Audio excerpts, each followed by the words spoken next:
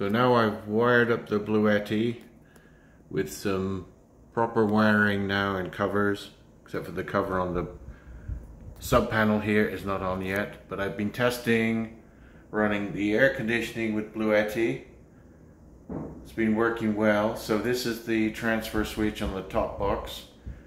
The mains is off, but the solar is on. The solar breaker's on.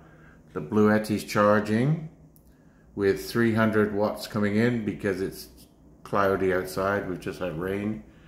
The air conditioner at the moment is throttled down to 85 watts because it's reached the set temperature. And I've got the solar sub panel set up. So I've got a breaker for the solar, and I've got a over voltage protector, the one in the red numbers showing 230 volts, and then I've got a meter from Peacefair. That one is showing the volts, the amps, the watts, and the units of electricity. So I've been running the solar all afternoon. The battery has actually come down to 18% because it's been a very hot day. And if I show you the panel, this is a meter on the right from Peacefair, which has shown that I've used 4.2 units of electricity, 4.2 kilowatt hours. So solar in through this breaker into a BLUETTI AC200.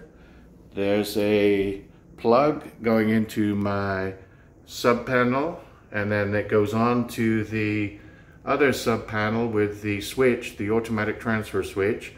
And you can see the top light is red. That means the solar is on.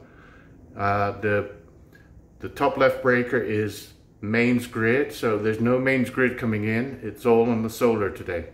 So you can run an air conditioner. This has been running for almost 5 hours and it's running fine.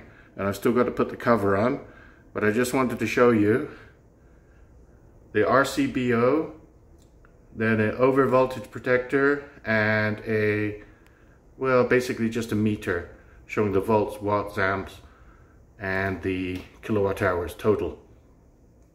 So very happy with this. The cover is going to go on next, and that is the solar setup for my tiny house.